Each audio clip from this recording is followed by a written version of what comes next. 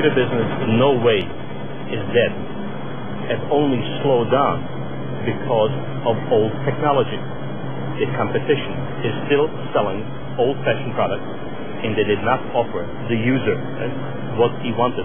He reads in the press about 16-bit machines, about 32-bit machines, and he's still being offered 8-bit machines, only because the industry has a lot in the warehouse. They have overbuilt. So it's slowed down because they're not offering them what they want.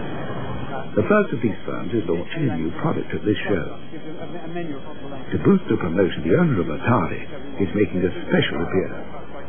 Jack Tramiel bought Atari outright in 1984 for nearly £200 million. A survivor of Auschwitz, Tramiel once said that business is war, and he is now renowned for his determination and drive. The machine he is about to launch is one of a new generation of powerful micros, one of the Atari ST range.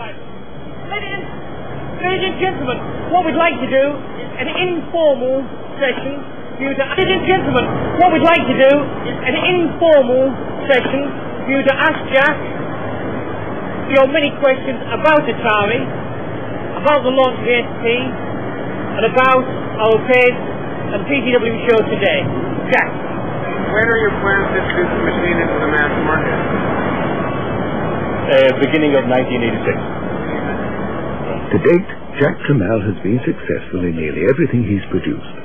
But how does he know what users want in the microcomputer market? It's a very easy question to answer, but I would not want to answer it. Because Pepsi-Cola does not tell Coca-Cola how they manufacture sodas. But I can tell you it's in a very simple form. We live in a high-technology information age.